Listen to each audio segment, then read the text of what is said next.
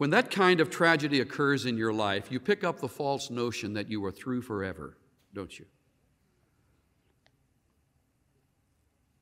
Perhaps there's no one here that has done that exact same thing, but in other ways you have denied our Lord.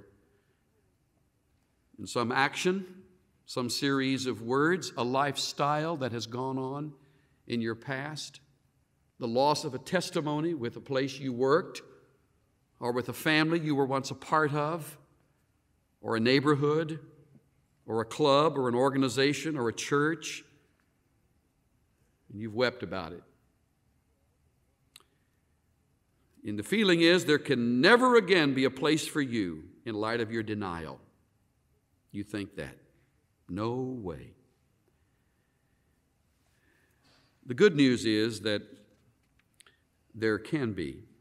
That's the grace of the gospel.